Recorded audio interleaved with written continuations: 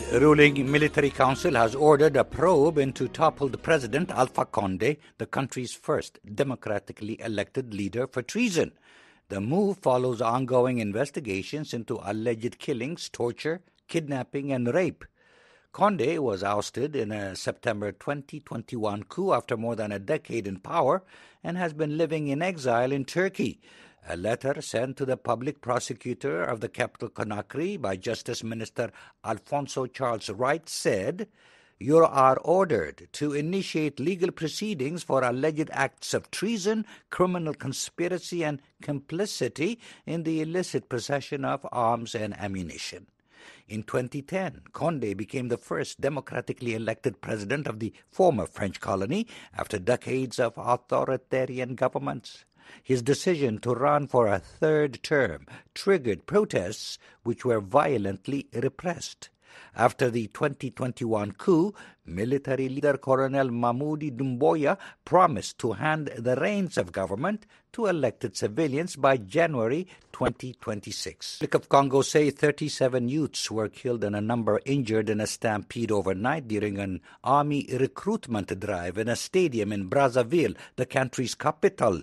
Last week, the army in the Central African nation, also known as Congo-Brazzaville, announced it was recruiting 1,500 people aged between 18 and 25. Prime Minister Anatoly Kolene Makosso said a crisis unit has been set up under his authority. Would-be recruits had been directed to go to the Michel d'Ornano Stadium in the heart of Brazzaville. Local residents told the French news agency AFP that many people were still in the stadium on Monday night when the stampede began. They said some people had tried to force their way through gates, with many being trampled in the scramble. AFP says details of the event remain hazy and it has not been able to independently verify them. 15 people, mostly civilians, were killed in simultaneous attacks by reported Islamic militants over the weekend in eastern Burkina Faso. Security and local sources tell the French news agency AFP that 3 army auxiliaries were among those killed Saturday in Diapaga, the main town in the eastern Tapao province. Kondia Pierre Yonli, a spokesman for a regional civil society organization, confirmed the information. He told AFP that schools, markets, and public services were suspended in the region today in honor of the victims. A security source said the military was carrying out retaliatory strikes. Fierce fighting this weekend pitted Boko Haram fighters against another jihadist group affiliated with the Islamic State in the Lake Chad region, anti-jihadist militiamen said on Monday, adding that more than 60 people were feared dead. The fighting took place on Friday and Saturday when Islamic State in West Africa fighters ambushed a fleet of Boko Haram boats on the islet of Kaduna Oluwa in Lake Chad, which straddles Nigeria, Niger, Cameroon and Chad, sources said. The fighting began at around 4 p.m.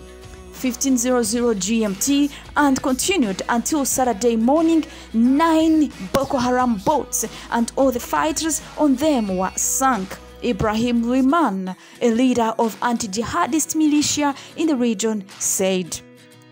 In addition to the fighters, several dozen hostages kidnapped 2 weeks earlier were present on these boats. At least 60 people died at the very least, if you count the fighters and their dozens of hostages, said Mr. Liman. However, no bodies have yet been found, according to local sources, and no confirmation of this death toll was available from the local authorities on Monday.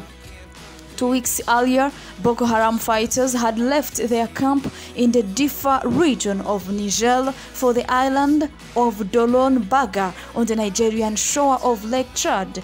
terrorizing the local population by looting and kidnapping. Salo Al-Zikr, a fisherman from the village of Bagar, said they kidnapped several dozen of people, including fishermen and at least 80 Fulani women, according to Mr. Al-Zikr and Lobo Sani, also a fisherman.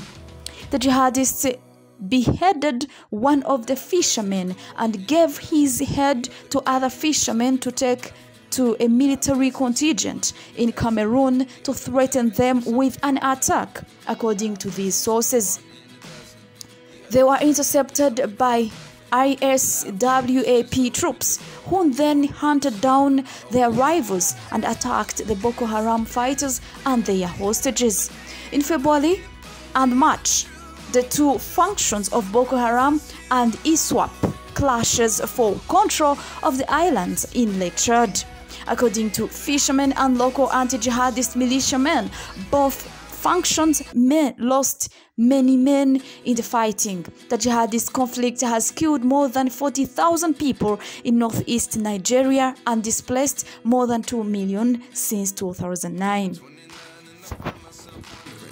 What did happen to the last 10? I ran away with my life, fast forward, never turn back again. It's kind of funny that the more we pass time, the more we need to set them rewind. And 19 was the year I had to leave you, but now I'm seeing all the signs. Is this really happening? I can't believe it's true. I'm just as surprised as you. This really happening? I can't be too sure, but one day I'll be yours again.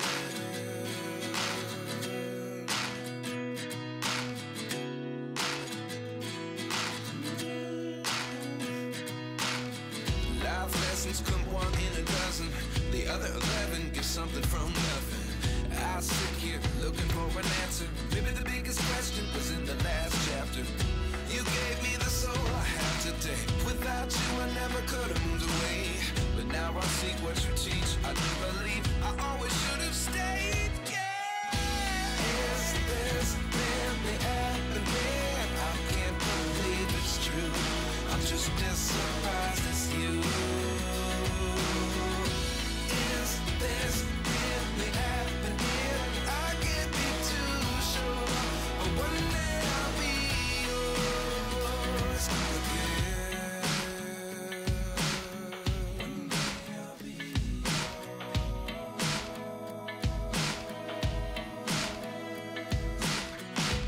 One day I'll be yours. One day I'll be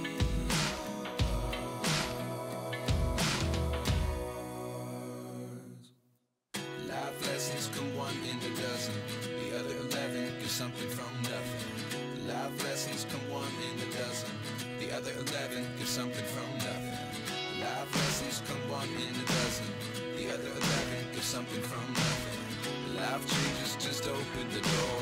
One thing's certain, I'll always be yours.